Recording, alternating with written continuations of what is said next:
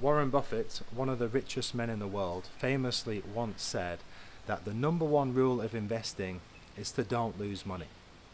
Okay, now you're probably thinking, great, James, what can this old geezer teach me about fitness? Well, it can actually teach you a hell of a lot about fitness, because there's so much wisdom packed into these words here. And if you understand what I'm about to talk about, the number one rule in fitness, if you understand this on a deep level, not only is it going to transform your results in fitness, but also in business, in your career, and whatever else, whatever area of your life where you're not getting the results that you want right now, I guarantee you, understanding this concept is going to completely transform your results. Okay, so what does he mean? Well, he's talking about minimizing losses. Okay, rather than trying to maximize your gains as much as possible, just try to not lose money. Okay, and it's exactly the same in fitness. And I've told this story before, but in case you're new here, I'm going to tell it again. Okay, when I first got into fitness, I didn't have a clue what I was doing, and for like 1-2 years I really didn't make much progress at all.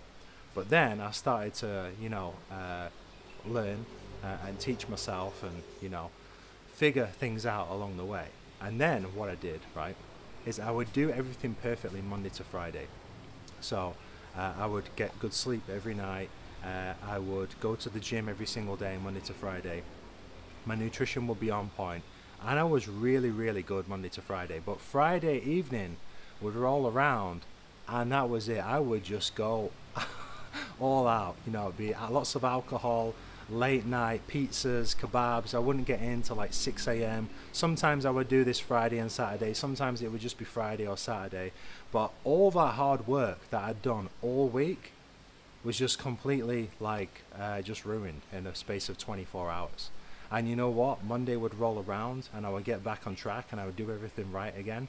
And until it gets to the next weekend, and the cycle would just repeat. And this went on and on and on and on and on until eventually I just got sick of not seeing the results that I wanted, and then I had to make a decision as to what was more important to me. And I decided to stop doing weekends like I'd been doing the weekends, and decided to get serious about the things that were important to me, and fitness was one of them. Okay, now what you've got to understand is, when you're starting your fitness journey, there is no straight line to success, because if you were doing everything right now, you would already have the results that you want. And I talked about this in yesterday's video, but if you are not where you are right now, it's because you're not doing the right actions which are going to get you there. You're not the person who's capable of having the physique that you want. So what you're going to understand is you're going to have to change, and you're going to have to do things differently. Now, I can give you the best plan in the world. I can give you the best training program, the best nutrition plan. I can tell you exactly when and how and what, and I can give you the whole blueprint of step by step of how you can get to your goals. But what you've got to understand is that we live in an imperfect world, and shit happens. Okay, we have lives to live, we've got bills to pay, things happen, life gets in the way sometimes. And the temptation is, as soon as you fall off track a little bit, which is inevitable, by the way, even me at the stage I'm at right now, I still go off track sometimes.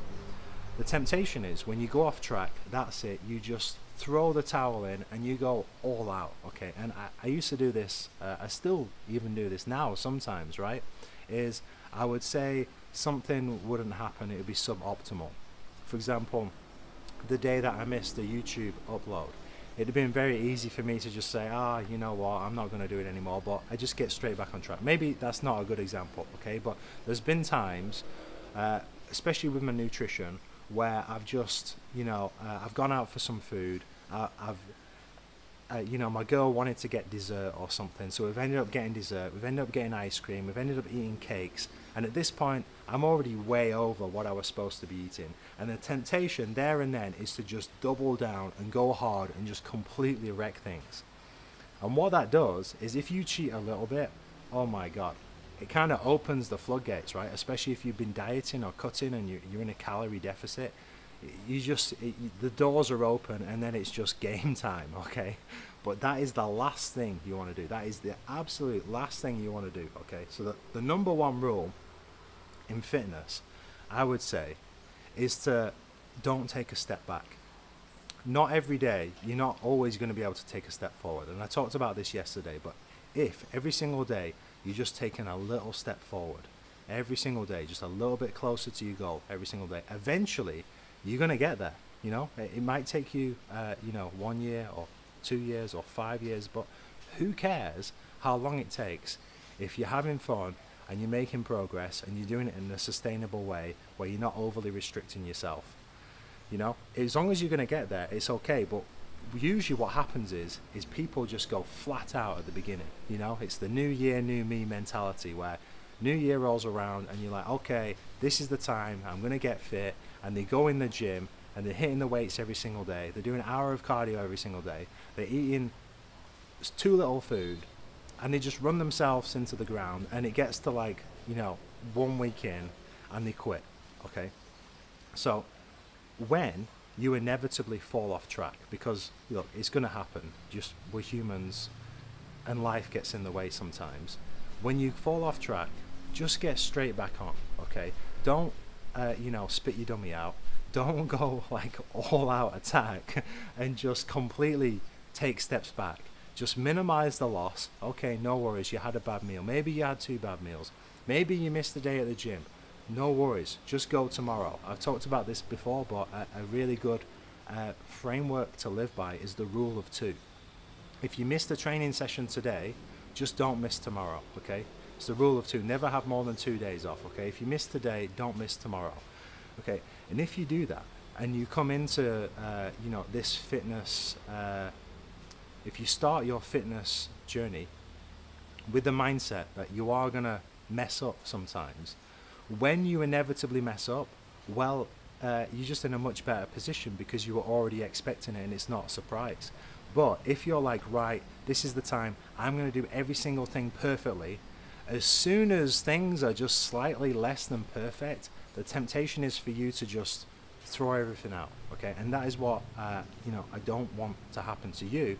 And all you really need to do is just zoom out a little bit, because it's very easy to get stuck in the weeds and focus on maybe your scale weight for this week, it's not been moving, maybe it's been going in the wrong direction, or maybe you feel like you're not getting stronger in the gym, or you're not putting muscle on, or you might feel like in the short term that you're not making any progress. But I guarantee if you just zoom out a little bit and think more long term, you will see a general trend of progress if you're doing things correctly, okay?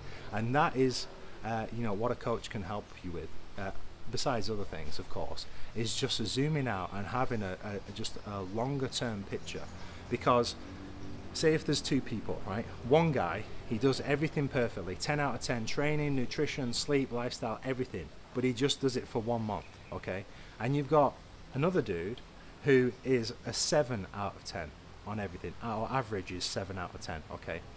But he does that for 12 months. Who is going to make more progress over long term? Easily the guy who does it 7 out of 10, because he's been doing it for a lot longer. So the trick is to just stay in the game, stay consistent, minimize your losses, don't lose money, okay? Don't take steps back. And if you can't take a step forward today, just take a side step, okay? Just whatever you do, don't take steps back. Don't do what I did and take 2 steps forward during the week and then 2 steps back as soon as you mess up, okay? And I guarantee you, if you did this, okay, you are guaranteed to succeed, because you're going to reach plateaus. There's going to be times where it's going to get tough. You're going to get tested. For example, yesterday my calories are quite low at the minute, and I just felt super demotivated. I was even struggling to thinking about, I've got to make a video, and then I've got to reply to all these messages, and I've got to do these client check-ins, and everything felt like a burden. And it's just because my calories are so low, and it's just getting tough, right? And I was like, just focus on doing the tasks that I need to do, and don't the temptation in my mind was, I'm going to order loads of food, okay? And I was like, no, don't do that. Just order your normal food, or just go a little bit over, and don't mess up, and see how you feel the next day, okay? And I've spoken about this before. It's don't quit today, quit tomorrow, just put it off. Sure enough, today rolls around and I feel pretty good. I don't feel as bad as yesterday, So if you mess up, which by the way, you are going to mess up at some point, Just accept it, just relax. Don't go hard on yourself. Don't go completely overboard and just throw everything out. Just get back on track the next day. And I guarantee if you do that over the long term, you will be completely unrecognizable with your physique, with your mindset, in your career, business, whatever you care about. Okay, guys? And if you want to take, the shortest path to your success, then work with a coach. Maybe it's a fitness coach. Maybe you've got a goal, a business goal or whatever. Hire a coach. A coach is the fastest way to get from where you are right now to where you want to go. And yes, I am biased. Obviously, I'm a coach, but I don't know why you wouldn't hire a coach. If you have the means and if your motivation is there to really change your life and get in the best shape of your life, or, grow your business or whatever it is that you want to do, then just get it done and hire a coach, guys. So if you're interested in fitness coaching, you can head to jamessweetland.com for coaching. And other than that, I'll talk to you in the next one.